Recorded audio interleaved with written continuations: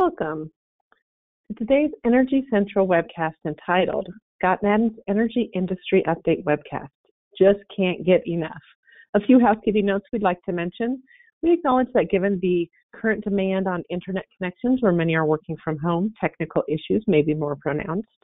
If for any reason we find the need to restart the event, we invite you to click your same link to rejoin us. If you cannot get adequate sound from your computer speakers, you may dial into the audio portion using the telephone number listed in the right-hand panel of your interface under the audio section. Following the presentation, we'll have a brief question and answer period. You may submit your questions at any time using the interface on your screen. Now I'd like to turn the floor over to our moderator, Kristen Lyons, Partner for Energy and Energy Practice Leader with ScottMadden. Kristen, welcome to the event. You have the floor. Thank you, PJ. And welcome, everyone. We're excited to present Just Can't Get Enough today's webinar.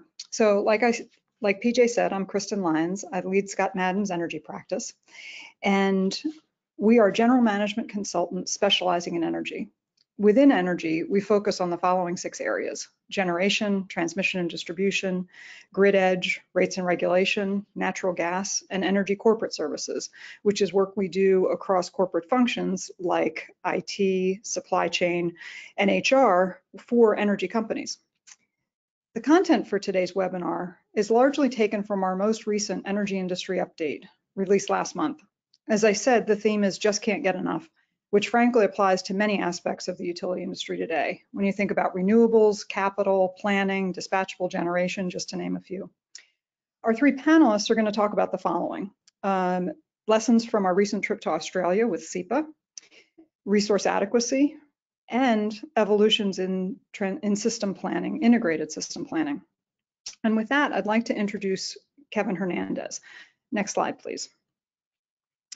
Kevin joined the firm in 2012 and is a partner out of our Raleigh office. He specializes in grid transformation, energy storage, and transportation electrification. He was also one of the participants on our fact-finding mission to Australia. So Kevin, I'll turn it over to you. Great, thank you, Kristen. So I'd like to begin by providing, and PJ, if you want to go to the next slide. I'd like to begin by providing a little bit of orientation to Australia's national energy market, or the NEM, as they call it. Where, as Kristen mentioned, we had the opportunity to travel late last year. As you can see in the graphic, the NEM is one of the world's longest interconnected power systems. It runs in largely a north to south direction, from Queensland up in the north, that's the purple shaded area, down south to South Australia and Victoria in the southwest, with a tie to the island of Tasmania. The NEM provides power to just over 10 million customers along Australia's most populated eastern coastal region, where most of the population is. Ownership and operation of the electric networks vary by state, much in the way they do in the US. In Victoria and South Australia, 100% of the electricity networks are privately owned. In Tasmania and Queensland, it's the opposite, where the government owns those electricity networks. In New South Wales and the Australian Capital Territory, Sydney, it's really a mix. We have some privately owned, government owned, and some partial private public partnerships. The Australian Energy Market Operator, or AEMO, manages the market and interstate transmission development and planning. So with that context, I want to also orient us a little bit to some of the things that are happening there. About a year ago, an event took place that, really in retrospect, may have been a canary in a coal mine kind of moment for the NEM. Last June, of course, it's winter in Australia during our summertime, but last June, an extreme early season cold snap caused unprecedented surge in demand. And that demand took place at a time when a number of the coal plants were experiencing outages, which in turn greater reliance on limited gas and hydro resources as well. Already high prices for gas and coal, combined with a scarcity of supply, resulted in electricity price spikes that triggered price caps, market interventions, and ultimately the entire NEM market had to be suspended. So although we could look at that as kind of a 1 in a million confluence of events, I think it did serve as a bit of a wake-up call for many. And as I think you'll see as we go through the presentation, rather than the event being a one-off, it really might instead be a harbinger of things to come. Next slide. So we'll start by talking a little bit about rooftop solar and distributed solar penetration and how that's changed. So like many parts of the US, Australia's in the midst of this, just a significant transformation of the electric system. And as you might imagine, it is also leading to some really growing operational challenges. So as you can see in this graphic here, in 2008, on the far left-hand side of the graphic, only approximately 14,000 solar PV installations in the NEM, in the entire energy market. If you look to the right and skip ahead to today, you can see that that figure is now approaching the 3 million system point. So pretty significant growth. Much of that has been driven by what is really just highly lucrative economics, to be plain, as well as very quick and a very easy interconnection process. So the excess electricity produced by rooftop solar in the NEM, it's typically sold by the consumer to their retailers for a flat feed-in tariff. And these feed-in tariffs range from about 3.5 cents a kilowatt hour in Victoria to about 5.5 cents per kilowatt hour in South Australia. And that's where we, unsurprisingly, have seen the greatest growth. Now, since the feed-in tariffs are not linked at all to the actual value of any of the excess electricity that's been generated, consumers are not incentivized in any way to time their exports for when the additional energy is needed by the grid. And consequently, as you might guess, the result's been a lot of constraints, which have required some creative network management, system management, to limit the excess electricity exports for the rooftop solar to the grid. Next slide. So all of that's happening at the same time we're seeing significant and really dramatic baseload generation retirements.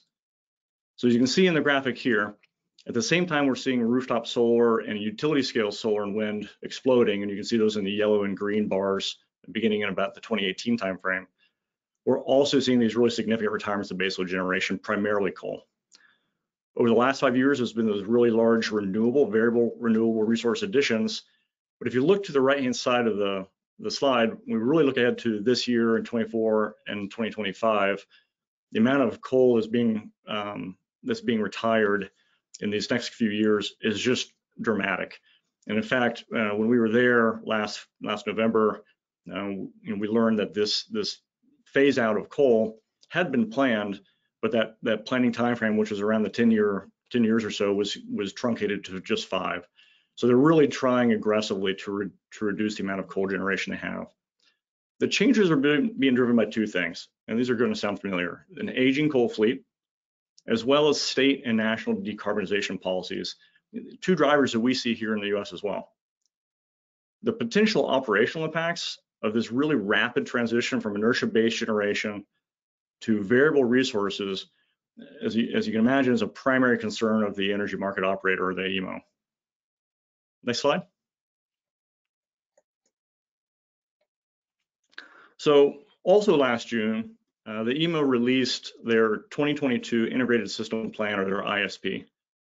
So the ISP that is produced by the EMO is a whole system plan. It provides a comprehensive roadmap for the development of the NEM, and this is looking out a 30-year or so time period to 2050.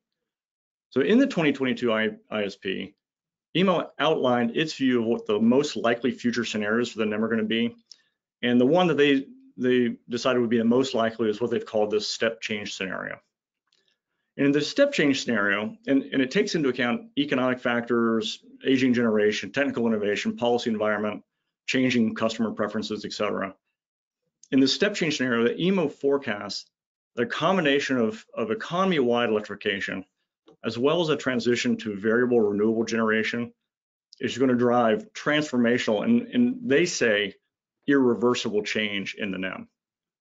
Specifically, this includes a near doubling of total energy delivered by the NEM by 2050 to 320 terawatt hours.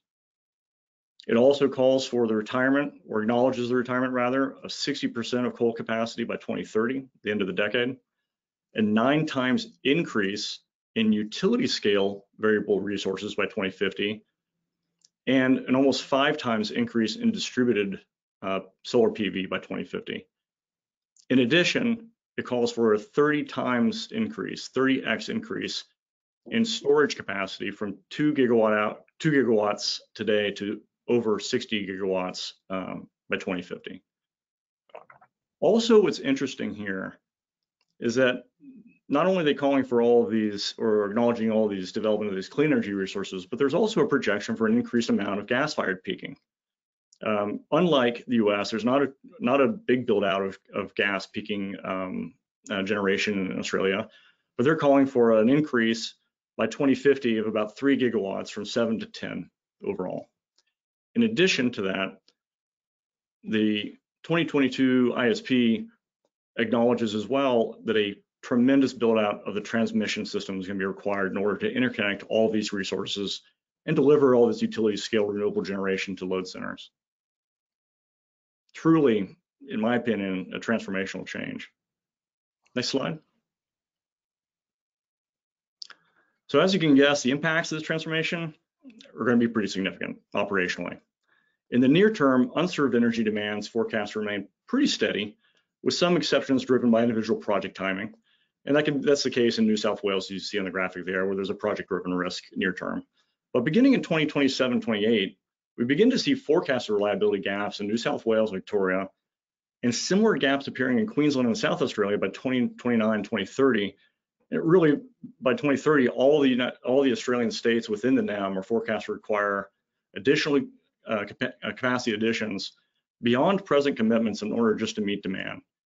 In addition to the capacity, it's also a concern that the loss of inertia-based resources in the system, as well as a widespread recognition that large investments in transmission, as I mentioned before, are going to be required just to manage and accommodate renewable generation from an operational perspective.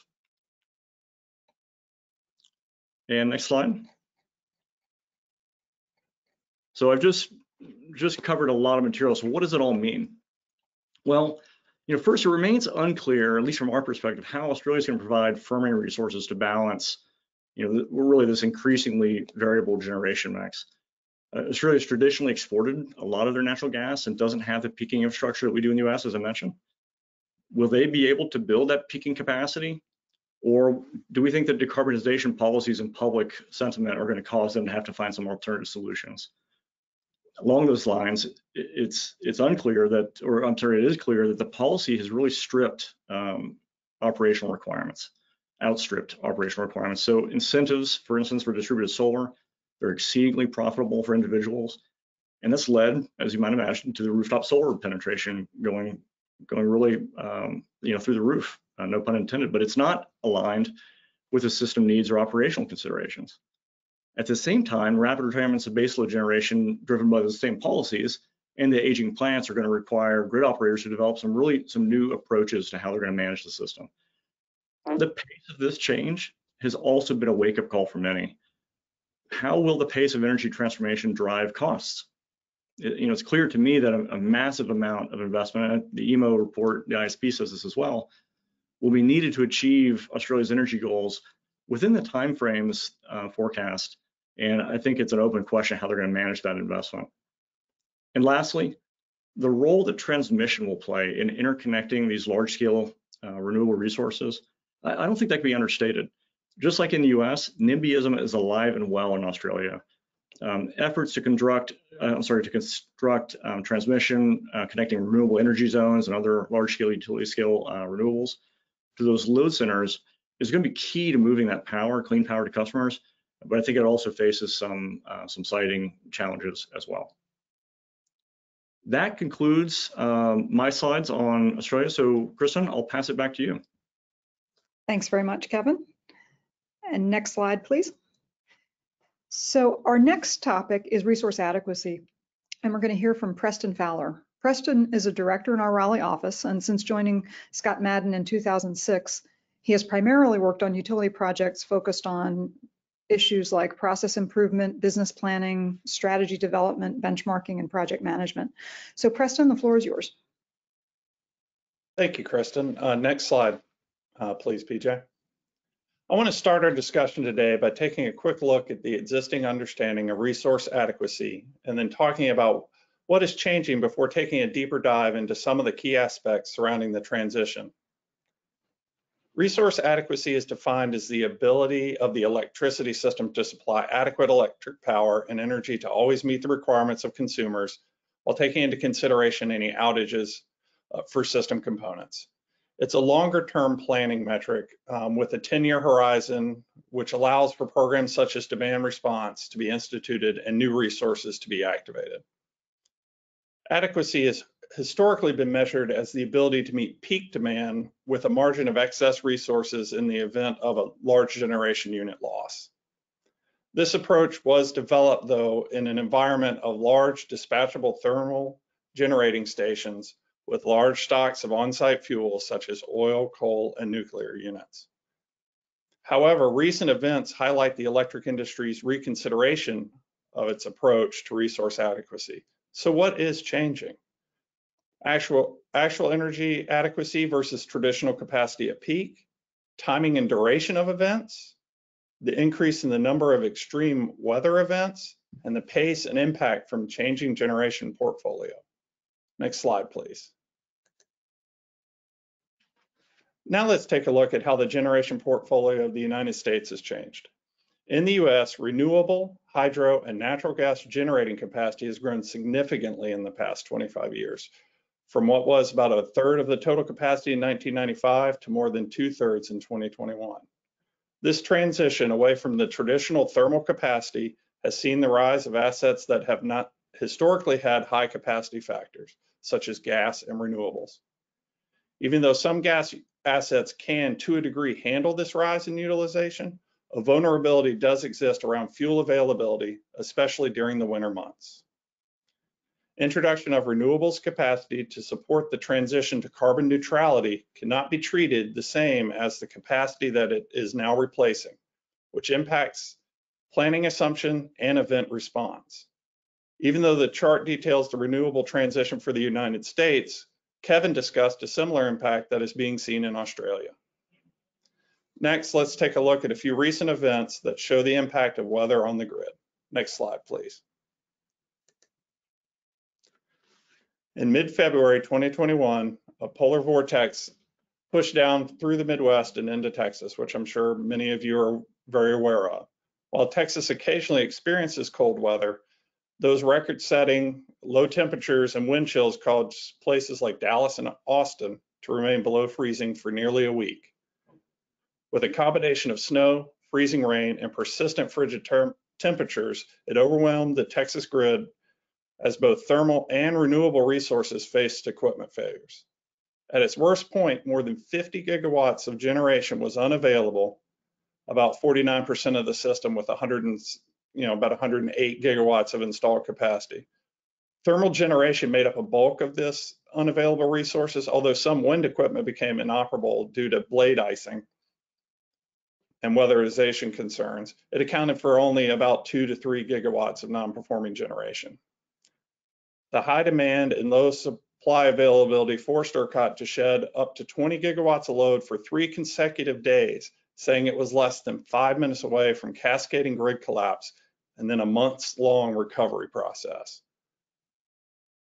What made it worse is that more than 60% of Texas homes have electric space heating, which increased demand and affected the outages.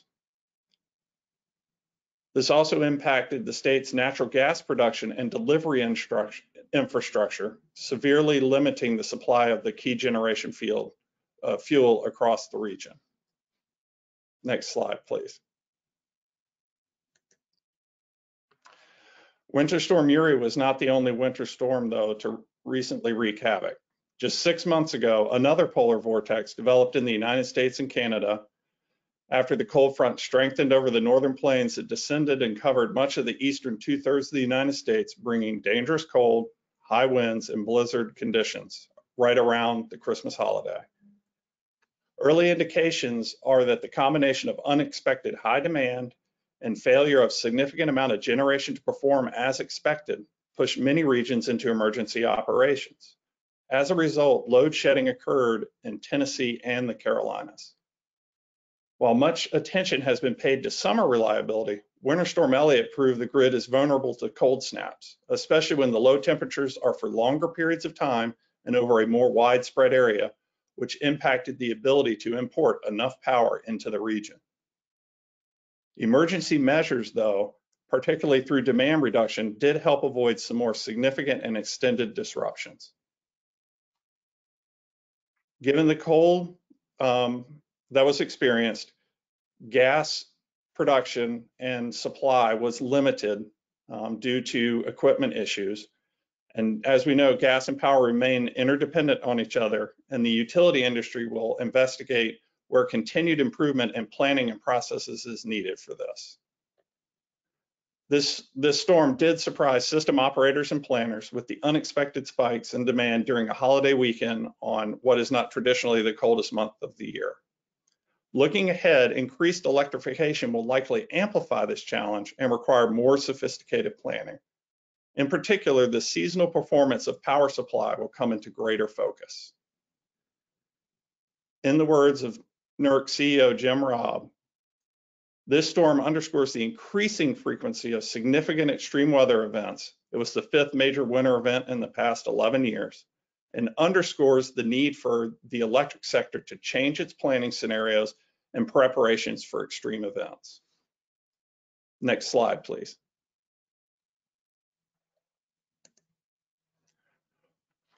Although we've talked about 2 winter events, warm weather events are also impacting the grid, particularly in places like California. In parts of August and September of 2020, California and much of the US West experienced extended temperatures in the 80s and 90s, which led to high loads across the region. Those peaks exceeded planning resource adequacy thresholds on 7 days in those time periods. In mid-August, California ISO was forced to institute rotating outages at the end of the day, affecting several 100,000 customers for extended periods of time. California ISO and the regulators analyzed this heat wave and identified 3 major factors contributing to the outages.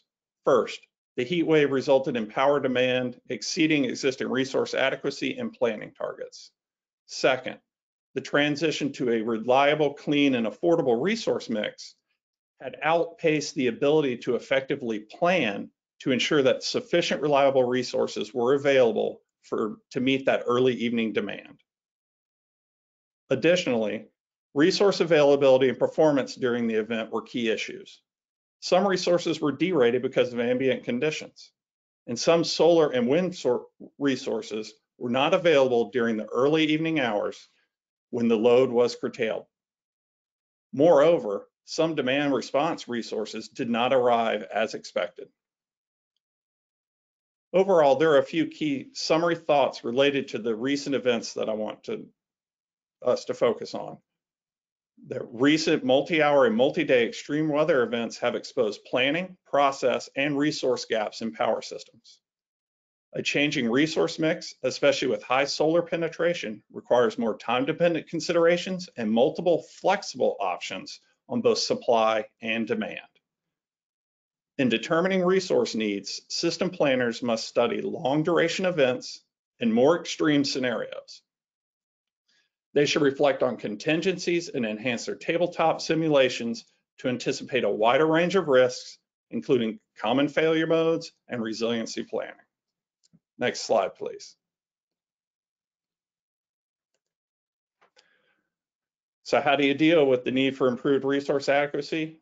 Well, we have to remember that for each increment in reliability, additional cost is required for resource procurement, maintenance, especially for systems with high renewable penetration that have those elevated redundancy requirements. While systems could procure all this adequacy within their footprint, some are employing resource pooling arrangements. One such arrangement is the Western Resource Adequacy Program, which is the first regional reliability planning and compliance program in the history of the West. Its goal is to deliver a region-wide approach to resource adequacy, providing coordination, visibility across participants, and encouraging the use of regional resource diversity compared to the status quo of producing your own. In its FERC application, RAP denoted that it comprised of 26 entities across 10 states and 1 Canadian province. The program is voluntary and uses the West's existing bilateral market structure to conduct regional resource planning, and that is comprised of 2 main components. The forward showing, which is that RAP sets a regional reliability metric and a consistent approach for counting of resources, and then operational, which is this component allows for participants to pool and share resources during tight grid operating conditions. This pooling and transfer approach relies upon deliverability of the resources to the system in need. So just like Kevin talked about, adequate transmission capacity between regions is critical. RAP includes an analysis of the transmission capabilities and availability, and each participant has a forward showing requirement for that transmission service. And then additionally, external resources must be available. This could be problematic with wide area events affect nearby regions, and during emergency conditions may require system operators to limit exports, as was seen during Winter Storm Elliott. Next slide, please. As mentioned earlier, changes in characteristics of supply and demand have increased the variability in resource adequacy. Historically, probabilities of reliability events due to forced mechanical outages were assumed to be independent from other variables such as weather. However, renewables, especially variable renewables, are subject to weather such as wind availability, solar irradiance, and ice accumulation on wind turbine blades. As we transition and gas turbine assets become key dispatchable resources, their performance becomes even more impacted by weather due to the effects of fuel availability, derates due to high temperatures, and the potential for frozen equipment during winter storms. Additionally, recent climate trends necessitate rethinking whether to rely on historical data for probabilistic analysis and new hybrid technologies such as solar and storage, and then longer duration storage assets have unique operating characteristics that don't fit neatly into the traditional way of resource analysis. So what are people doing? Well, one group is trying to address these issues is the Energy Systems Integration Group, which has proposed these 6 principles for modernizing the approach to resource adequacy analysis. The first is quantifying the size, frequency, and duration and timing of shortfalls. Then moving on, they talk about modeling chronological operations across many weather years versus the typical approach, and accept that there is no such thing as perfect capacity. So it takes into account things that can go wrong, and then understanding that load participation fundamentally changes that construct. And then modeling neighboring grids and transmission as resources is something that has not typically been done within the industry, but given the fact of the dependence upon the national grid, it is something that needs to be considered moving forward. And then the idea of making reliability criteria transparent to everybody that is involved, including the economic costs of increased reliability. Next slide, please. There are other actions that could impact resource adequacy moving forward as well. The system operators and regulatory bodies have some actions to update the approach. Texas legislature is considering proposals about incentivizing gas plant builds. NERC has issued a winter preparation alert as a result of recent winter weather, defining the capacity accreditation for all resource types, and then some seasonal analysis improvements. A few other things to consider are there's the chance for permitting reform, increased interregional transfer capacity, and then finally the EPA's recent proposed emissions rules. Next slide, please. Finally, to wrap everything up, there are a few key takeaways I want everyone to focus on. Planning conditions are in constant flux, rapidly growing and more variable demand with the electrification of everything, two-way grid resources, and less dispatchability, among other things. There are more long duration, extreme weather events affecting supply demand that occur on months that are not traditional. And then traditional measures of adequacy worked well in the past, but given the resource mix change with more energy limited resources coming online and the increased number of hours of insufficiency, likely during non-peak hours and shoulder months. With this increased complexity, utilities must re-examine all their tools, models, planning criteria, the assumptions, and the processes themselves to accommodate this evolving supply, demand, and environmental dynamics. As you can see, the methods for planning will need to change to support the new energy future. Thank you for your time today, and I'd like to turn it back over to Kristen. Thank you, Preston. And that's a perfect transition to the discussion of integrated system planning. As Preston talked about, we're seeing tremendous change in how we start to plan the supply side of the business. And what we're seeing is integrated system planning across transmission, distribution, and generation is changing as the industry evolves. So on this topic, we're going to hear from Stephen Haubrich. Stephen is a director affiliated with our Atlanta office. He joined the firm in 2011, and he's worked with a variety of utilities over the years, specializing in electric transmission and distribution, capital project planning, operational process improvement, and project management. Stephen? Thank you, Kristen. And it's a pleasure to speak to you all today about integrated system planning. Next slide, please. Before I jump in, I thought what I might do is provide a little overview of how we'll approach this. First off, we want to start by providing a little context that'll be helpful for understanding integrated system planning, provide a description of what integrated system planning is, talk about some of the objectives, who all is engaging right now in integrated system planning or looking at it, and talk about what role gas has in all of this. So thinking about the context, why is the industry talking about integrated system planning? Well, Kevin and Preston just really talked about this in depth. It's the complexity of operating the grid today has never been higher and is only expected to increase. These complexities are primarily driven by net zero targets in the energy transition. So these complexities, these change factors are driving changes to the planning processes, driving changes rather within each of the planning processes, generation, transmission, and distribution. So to start off with generation, just to take a look at a couple of items, the factors that are driving change and complexity. The first one you see is resource intermittency. And so that's something that both Kevin and Preston have been talking about, and it's the fact that you have so much more intermittent renewables, solar and wind, that the generators cannot directly control.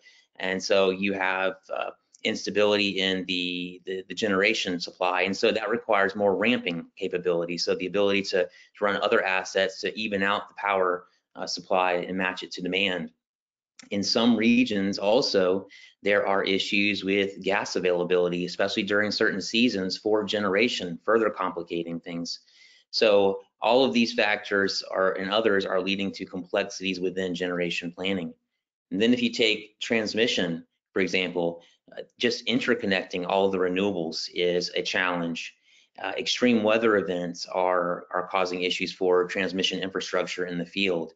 And the installation of demand-side resources are at times causing backflows of power into transmission assets. For distribution, what we're all familiar with is the proliferation of distributed energy resources onto the grid, creating complexity and two-way power flows and more inverter-based generation on the system. Also, electrification is a big topic right now because it's impacting loads and load profiles and only expected to increase dramatically. And then maybe one other thing to point out for distribution would be that stakeholders are involved more today in the distribution planning processes than ever before. So next slide, please. In addition to change factors that are driving changes in complexity within each planning process, there are also importantly factors that are driving change between the planning processes. Some examples of this would be between generation and transmission, you have interconnection queue challenges, right? The time it takes to, and the process it takes to do the system studies and to be able to interconnect assets between generation and transmission. You have the FERC NOPR from last year on transmission regional planning and cost allocation, which is inextricably links generation and transmissions, because for the FERC NOPR requires transmission planning to go further, is going to require, it's proposed this time, to require planning to go at least 20 years out and to use scenario-based analysis. And so that means that you have to better understand your generation mix and the impacts to your transmission to adequately do that planning, and that requires coordination.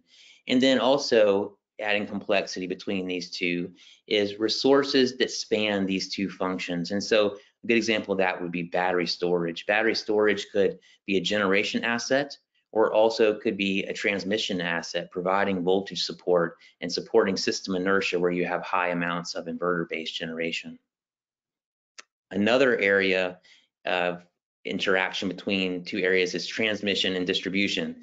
And so between transmission and distribution, you see aggregation of DERs and demand response that are now able to participate in the wholesale markets. You also see distributed energy resources that are coming on to the system at sub-transmission level. And this is creating complexity that's causing both the distribution and transmission to have to look at these new assets and understand the system, the impacts of the system, essentially. And then again, optimizing solutions across T&D. So today, there's a need more than ever to look at potential the solutions to system violations or system constraints, and really look at them across assets to identify the best ones, the best solutions for the system. Next slide, please. So with that background, and that really answers why we're looking at this, and what we heard from Kevin and Preston really reinforces the complexity. What is integrated system planning? And this is where we have to break the bad news, that there really is no one common industry definition that everyone's aligned around. It's a relatively early times in discussion. A lot of different groups are looking at this, from utilities to regulators. But at the end of the day, there's a core principle between all of these, and that is that integrated system planning, or these various efforts, are all looking to increase the amount of coordination between the various planning groups that may currently be siloed or operating largely independently. And all of that in the name of and for the purpose of addressing the complexity that we've been talking about most of the call today. Maybe I'll point out also here, if you look at the number of different terms or names that you'll see for integrated system planning, one I would point out on the left-hand side, the comprehensive electricity planning. That is one that Nehruck and Naiseo used for this same concept when they studied it. They looked at this concept of integrating system planning back in 2018. They studied it for 2 years. And I think one of the key points that really would be an important takeaway here is that after looking at it for 2 years, what they determined is that, you know, they didn't come out and say, here's what comprehensive electricity planning, or here's what integration looks like and what we should all do. Instead, what they said is, what integrated system planning looks like, or what this collaboration looks like, depends very much on what assets a utility owns, whether they're vertically integrated or they're a wires utility, whether or not they participate in an organized market, and also the public policy that impacts them in their particular region. And so what they did was they created basically a group of what they call cohorts, or different scenarios that different utilities might find themselves in, and provided some guidance on how to think about integrated system planning. So I think that just really illustrates that there's no one common definition, but there are ways to think about how to approach it based on an individual utility situation. Next slide, please.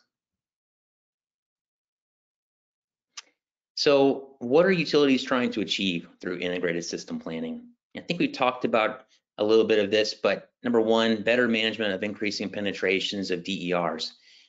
Distributed energy resources bring a lot of complexity, and they're an important part of the energy transition. So this is about, part of this is about managing those impacts. Number two, achievement of aggressive net zero carbon emission reduction targets. We really talked about that up front as one of the key drivers of why, number one, was creating the complexity, and number two, why utilities are looking at integrated system planning to better manage those complexities, better understand them and manage them. Number three, optimization of investments at the system level. This is one we haven't touched on too much yet, but I think I touched on a little bit earlier, is that instead of basically identifying solutions to system constraints within generation or within transmission, within distribution, and maybe largely implementing that solution based on what works best within that asset category.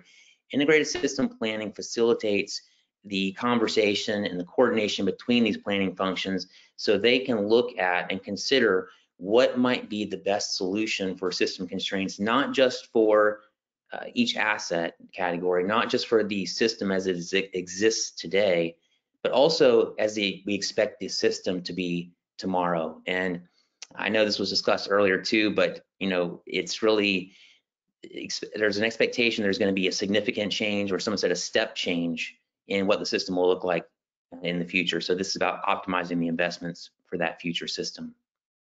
And maybe I'll cover the last two together.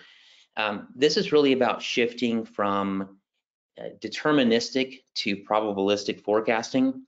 And deterministic forecasting, of course, being forecasting based on your historicals. And as I was just mentioning, if we truly expect a step change or a significant change in what the future is going to look like, it doesn't make as much sense as it might have in the past to use our historical data to plan the system to. So what we might want to do is build some scenarios for what the future might look like, perhaps select a set of those scenarios, and then plan a system to be equipped to meet what those scenarios of the future might look like. And since none of us have a crystal ball, it's difficult to pick one scenario and plan to that one scenario, but it's much easier to plan to multiple scenarios, or much more likely that if we plan to multiple scenarios, that one of those might best represent the future and the system is prepared for those futures. Next slide, please. So who's looking at integrated system planning? On the slide here, you'll see that there are a number of utilities that we've called out: SRP, Salt River Project, HECO, Excel, and Duke. And these are all examples of utilities that have made some public statement about integrated system planning and some of the changes that they're making. And these represent different drivers. Some of these utilities are pursuing integrated system planning simply because they've recognized the complexity, and they see it as necessary to reach their net zero commitments.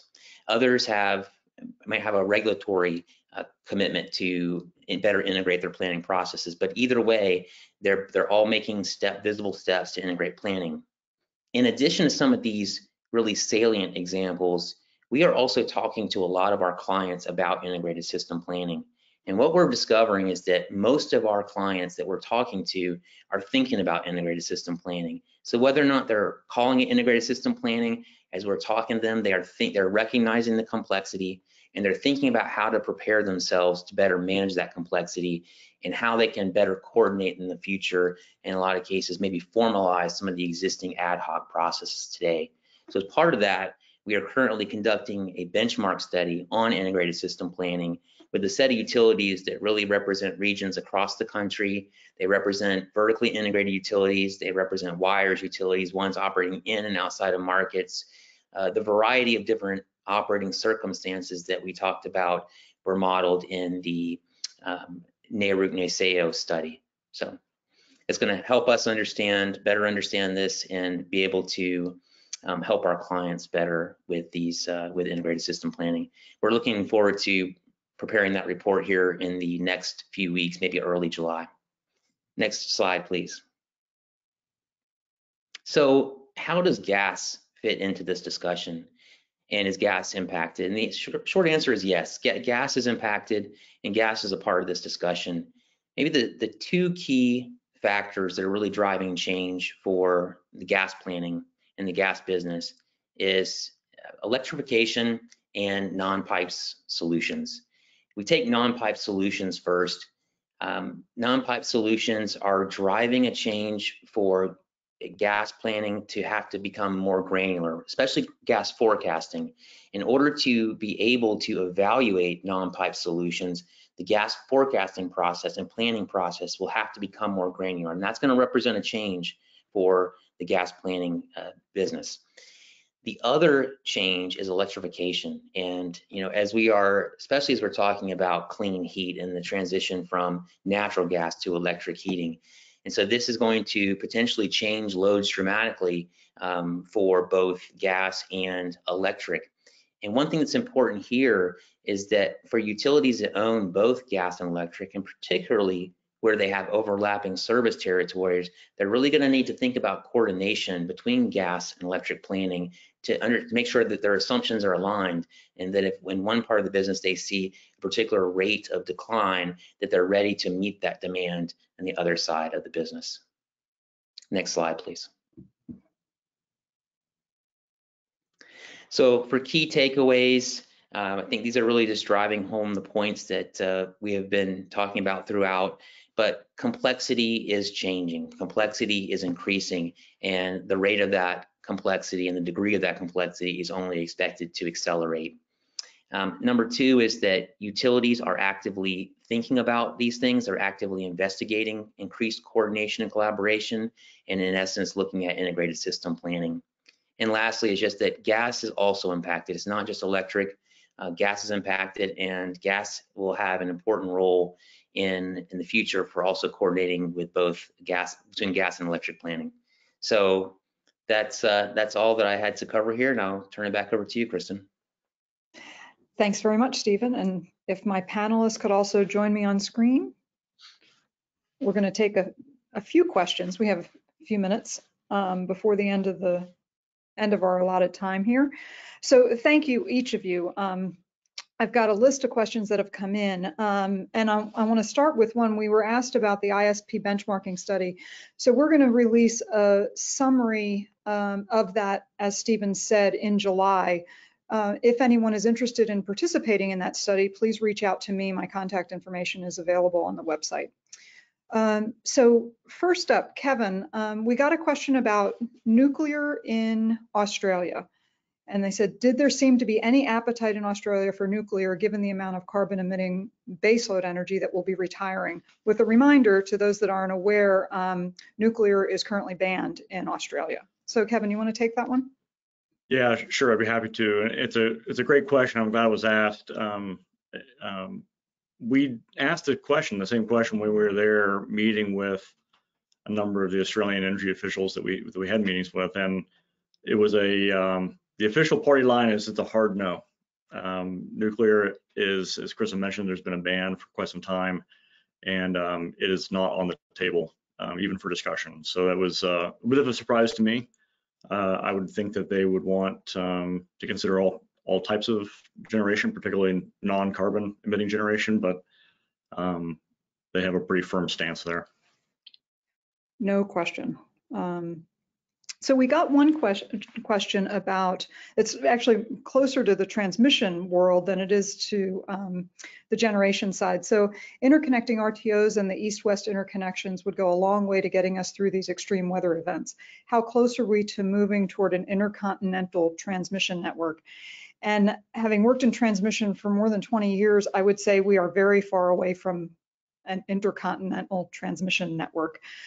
The good news in this story is that many stakeholders are realizing how valuable transmission is, and actually you can't get to a clean energy future without transmission to connect renewables. We're also seeing more and more evidence of the role that transmission can play in managing resilience through the kinds of events that Preston talked about. So long story short, we are not there. I think we're a long way given the challenges in siting and permitting. FERC is clearly very aware of the need to adjust planning and cost allocation processes and is taking action there. So there's hope on the horizon, but I don't think we're looking at any major changes in terms of what's built within the next 10 years or more. Unfortunate though that is. So a question for Preston. Mm-hmm. So you note a lot of activity by industry stakeholders regarding resource adequacy. Is there anything going on at FERC on this topic? That's a good question. Actually, there is. The commissioners have been increasingly vocal about resource adequacy and more broadly reliability itself.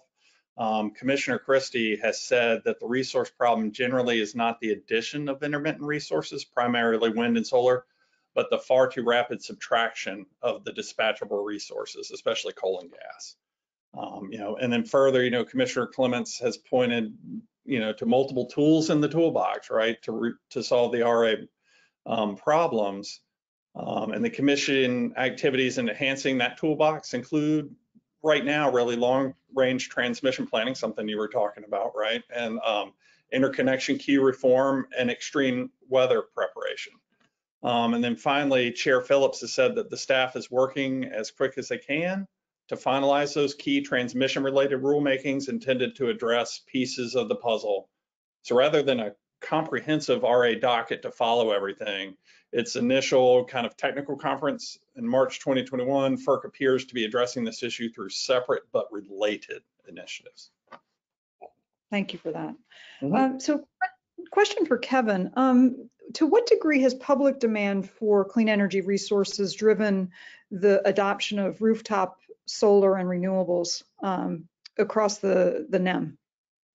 Yeah, so clearly there's been some interest in driving some of the state and national policies around this, but less than you would expect. In fact, the growth of rooftop solar, and as I discussed, particularly in South Australia, is driven by those feed-in tariffs and really the attractive economics. In fact, we talked to some folks there that said, it's so easy to interconnect solar, and it's just a guaranteed, high solar radiation, and it's just almost a guaranteed income stream that many people are putting solar PV on their roofs, independent of their feelings or beliefs about clean energy. So it's moving the needle a little bit in terms of clean energy policies at a national level, but a lot of the people that are putting solar PV on their roofs are doing it for the money. Yep. Yeah, very lucrative feed-in tariffs. Thank you for that. So, Stephen, as you think about what we're seeing in terms of how utilities are approaching integrated system planning, what are some of the things that, well, are similar across utilities or different? I think that what we see for sure is that utilities are definitely thinking about this, number one, right? So as we're talking to folks, we're definitely seeing that our clients are, and the utilities that we're speaking with, are thinking about integrated system planning, and they are beginning to take steps to better understand what they would need to do to integrate their planning processes. And so some of the things that they're looking at is, like we talked about, changing from more deterministic to more probabilistic forecasting, and they're starting to look at their processes. So to the degree to which maybe they are coordinating on an ad hoc basis today, but maybe there are opportunities to formalize those coordination points. And in particular, as it relates to evaluating various potential projects and really thinking about, okay, we've got a project, we've got a constraint here, we could have a generation solution or a transmission solution, and either would work now, but which one's the best one for the long-term health of the system and where the system is heading? And then maybe lastly would just be organizationally, do we need to make some changes to bring some of these groups together to better facilitate integrated system planning? Thank you for that. So Preston, when you think about the challenges that we face on resource adequacy, what would you describe as an underappreciated issue that we're facing? I think one of the biggest one is that interdependence of gas in the power system, and it just continues to be an issue, right? So particularly when you're looking at winter system performance. When we talk about planning, they assume other than historical trending of forced outages, right? So it should be available no matter what, right? It's available when you demand it unless it's in a forced outage. However, as that demand increases because of the electrification, so especially in winter, that demand for gas and power grows, and it will need to do so to also support renewable penetration, right? And expanding that gas infrastructure faces challenges in many places, especially the Northeast, right? And those units may then become less of a sure thing. It's that dependence upon the gas supply itself. Yeah, absolutely. And we actually have gotten a question on, isn't renewables only driving us to be more dependent on natural gas? Well, I think what we're seeing is that it's this evolution of the roles that different resources are starting to play in the supply mix. We've seen a lot of natural gas come on the system, particularly in markets, because it was cheap, people was retiring, and it supported decarbonization, actually. So I don't know that it's renewables driving us to be more dependent upon gas, but gas plays a role in making sure that capacity is firmed up. So yeah, I think as this entire supply mix changes, the things that we need to watch, as you talked about, in terms of resource adequacy, watching for energy versus capacity, peak versus the shoulder months, those kinds of challenges are going to look really different. So do you want to talk a little bit more about how transmission can support resource adequacy? Again, we're hearing so much about that right now out of FERC. Yeah, oh yeah. Well, much of that discussion of resource focuses on the resources within a planning footprint, but as you're starting to see increased interest, especially when you see things like the Winter Storm Elliott, where there was it was widespread, and they were having to, share power across with them, emergency authorizations. There's a discussion the new approaches and its ability to model resources in nearby regions, right? So you have to understand, so if you're in a certain region and you're modeling your own, you need to be able to say, okay, well, if I'm dependent upon the market for some of what power I may need, I need to understand what theirs looks like. And it's enhancing that enhancing the understanding of that, and then identifying where you may need to enhance that transfer capability to enable those reserves when needed. Thank you for that. So as we think about Australia and, my words, not yours, Kevin, the ghost of Christmas future for the US, didn't the Australians foresee what would happen by suddenly accelerating the retirement of so much baseload generation? I mean, it's a tricky question. I mean, I would say that there were some that were warning. Clearly EMO and others were warning about some of the potential challenges that that would create. But I think, in the end, policymakers made the decision to establish a policy and move, pretty rapidly towards kind of that clean energy transition, and to kind of let industry figure out how to make it happen. If we have to remember also, in the years preceding the Australian energy law, there wasn't much political support for clean energy. Australia's a lot of mining and a lot of natural resource production there. So this really was a pretty quick reversal of policy, and it came about pretty rapidly. But I think, the takeaway, I think, for us is that this is very clearly an example of what happens when policy is made, and that policy, the operational folks are maybe not in the room or not part of that discussion, and, policy really drives the agenda. Yeah, absolutely. And I think for those of you who are interested, there are some great case studies about South Australia particularly, and the management of that grid, even under islanded conditions with significant penetrations of rooftop solar. So again, as we think about the ghost of Christmas future, there are some lessons learned that are coming out of there that are very interesting. So we are just at the top of the hour, and I'm going to turn it back over to PJ. So thank you very much to our panelists. I really appreciate the time you put into this. PJ, I will turn it back to you. Thank you, Kristen, and thank you, speakers. Fantastic presentation. For our audience, we hope you've enjoyed today's discussion. Please take note that we put a link to the EIU right there on your screen and also in your chat. We invite you to download it and learn more. As you log off, please also take a minute to fill out our survey. Give us your feedback so we can continue to provide you with quality content. Thank you so much for attending, and this does conclude today's presentation.